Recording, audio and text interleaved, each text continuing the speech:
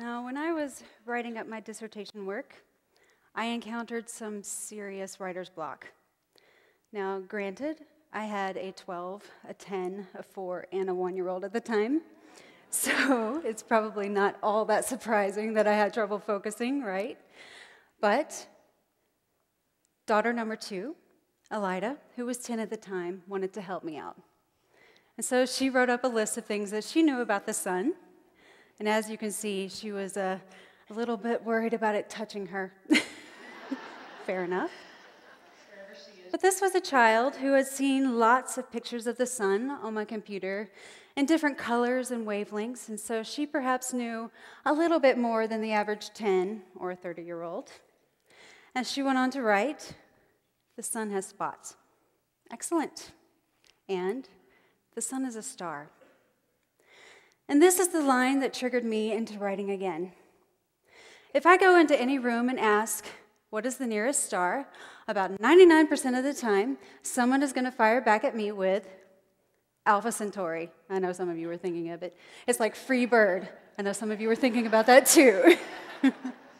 But it's not. It's the sun. The sun is a star. Just like any one that you see at night in your favorite constellation, it's no different.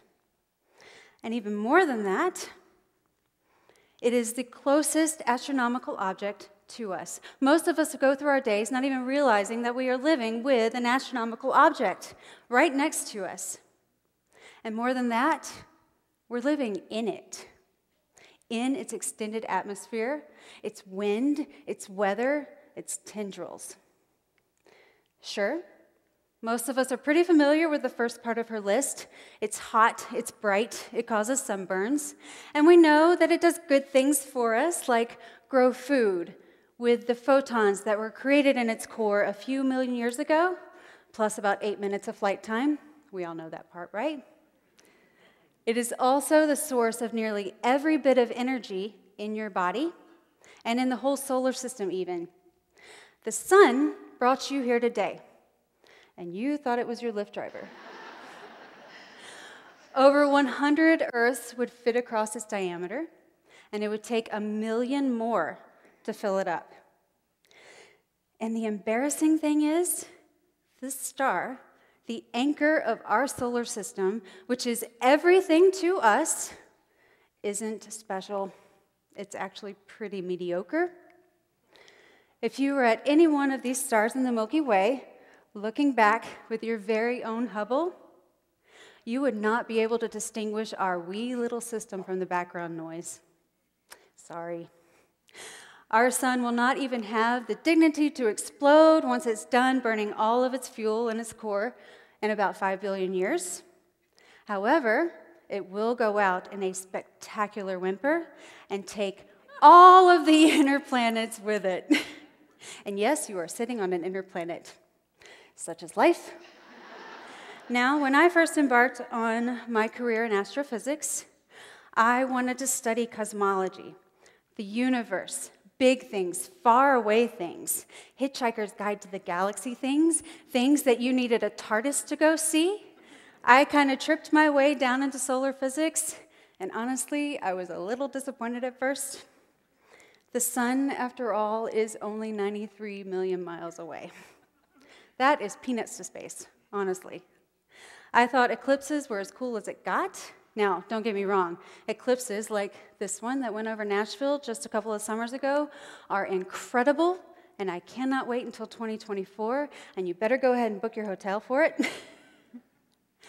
But I thought that the sun was boring and flat, and that we knew everything we needed to know about it. It didn't touch me. And it probably didn't touch you before you walked into this room. Let's fix that, shall we? Here is a picture of a planet, Venus, the entire thing. You can even see the atmosphere around its rim. And in the background of this is something straight out of a science fiction movie. That star in the background is so massive that you can't even detect its curvature. And this is your next door neighbor.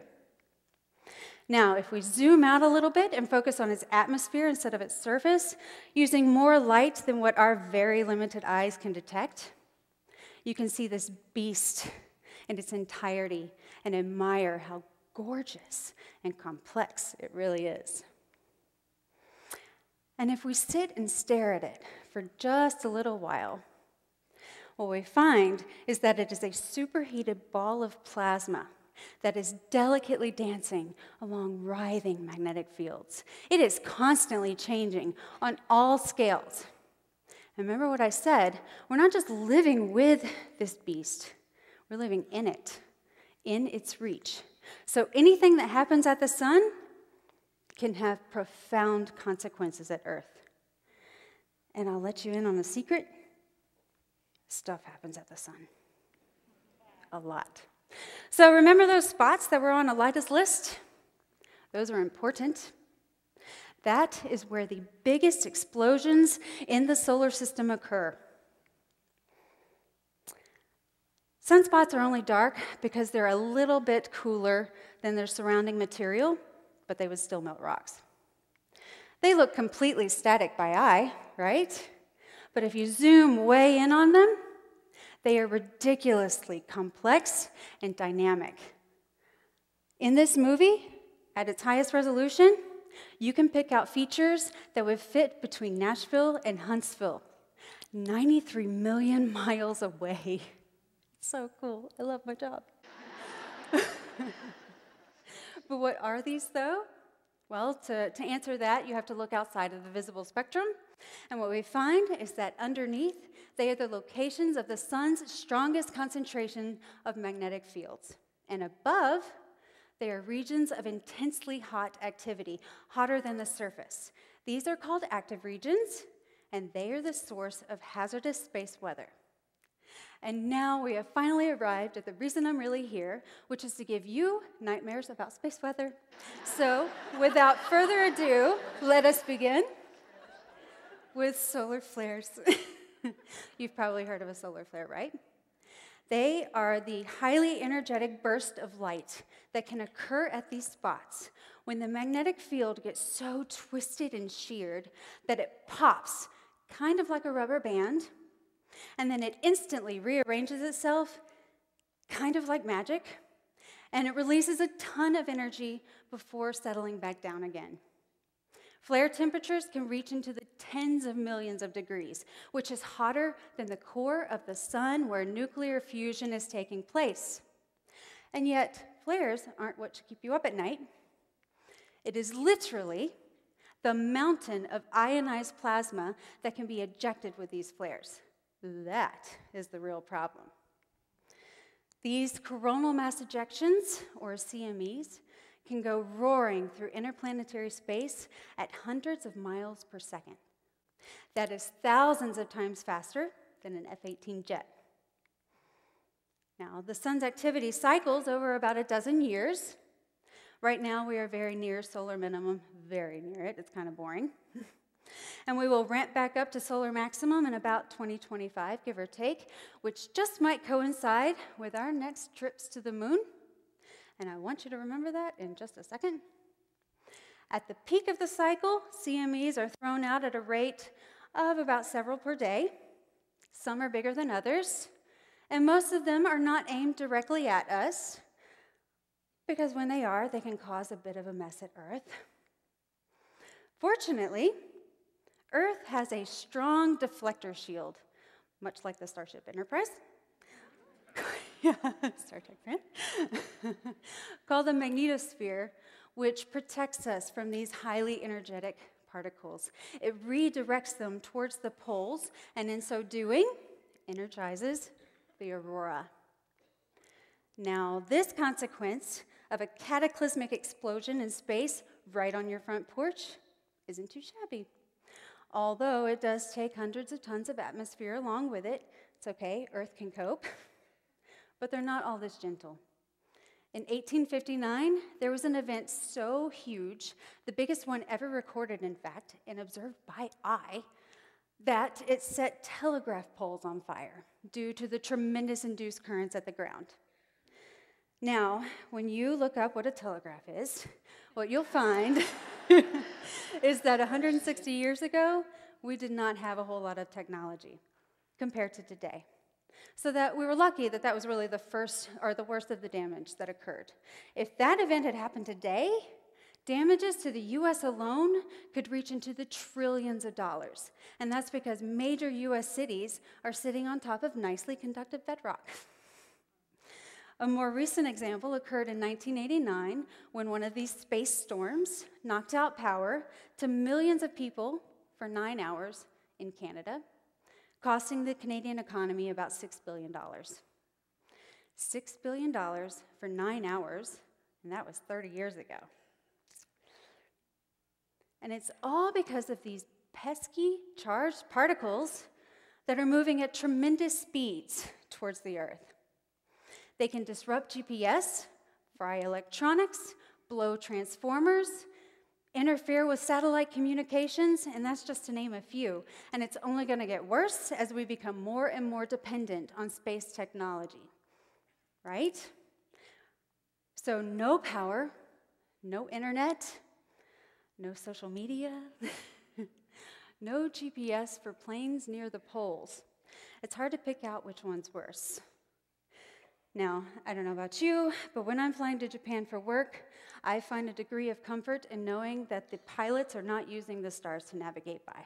So I'm going to choose that one. And if we cannot protect equipment and humans, yes, that's me, and humans on the moon or on the way to and at Mars, then we may as well forget about deep space travel. In fact, there was an event that occurred in 1972 between 2 Apollo missions that could have killed all of the astronauts on the moon's surface in a fairly horrific way through radiation poisoning, even in their spacesuits. Now, remember what I said about possibly going back to the moon during the next solar maximum? Does that get your attention? Yeah, I hope so. By the way, NASA, if you're listening, I still totally go. I have my David Bowie playlist already picked out. I'm ready. Now, as bad as all that sounds, we're only mostly helpless. There are groups, or agencies across the globe that are working fairly tirelessly at trying to improve space weather predictions so that satellite industries and other industries can be prepared. As just one example, a NASA-led probe named Parker was just hurtled towards the sun this past summer. I was lucky enough to be at the launch. It was incredible. And it was sent out there to help us understand how the sun's wind connects the entire solar system, and also how the sun's temperature, or the atmosphere, is heated to temperatures that seem to defy physics. This is something that's been keeping us going for decades now. And on its way, on its journey, Parker will become the closest man-made object to a star ever.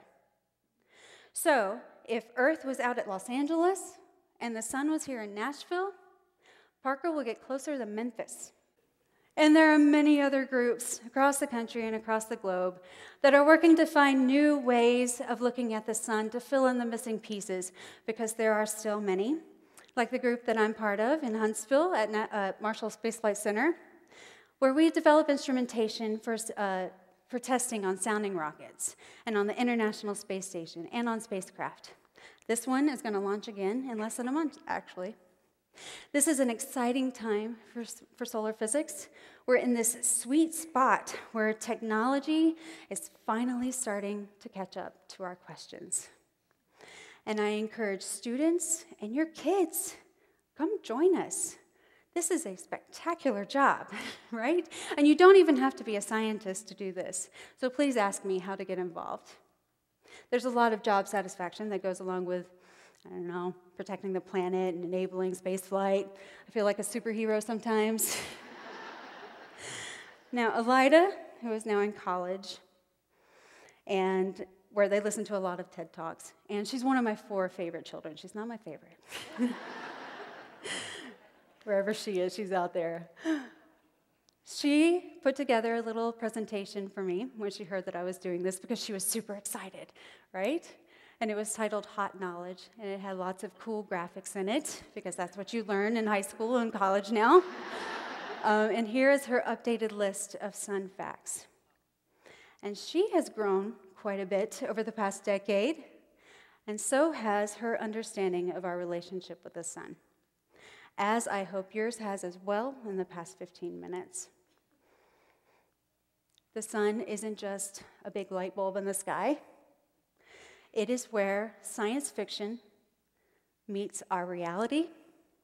It is the best laboratory to the universe that we have, and it is just right there. It gives us a reason to look up every day and to work together for a very common cause, human survival and progress and all. And above all that, it is beautiful, and it's terrifying, and it touches us all. Thank you.